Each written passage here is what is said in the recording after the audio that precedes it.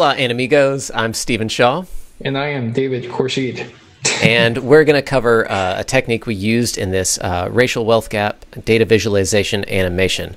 For staggering, we're using CSS variables to help us. Now, if you're using something like React or Vue, you could automatically populate those CSS variables. But inside each of the elements, we are adding, for example, I, which stands for index, 0, 1, 2, 3. And this is going to help us with our calculations for the delays for each of these elements. That's where the staggering effect uses those CSS variables. Is, we take a delay of 0.1 second and we multiply it by each of these variables. And so you could see here, if we go to data year over on line 192, that we're multiplying this var _i times, in this case, 0.4 seconds. And so for the first element, it's going to be 0. For the second one, it's going to be 0.4 seconds. For the third one, it's going to be 0.8 seconds. And so you could sort of just see how that staggering happens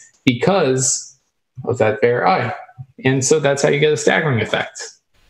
Yes. We'll use this technique a lot, so be sure to check out the other videos on our channel, youtube.com/keyframers. And if you want to see the full process of creating this animation, we have that link available as well.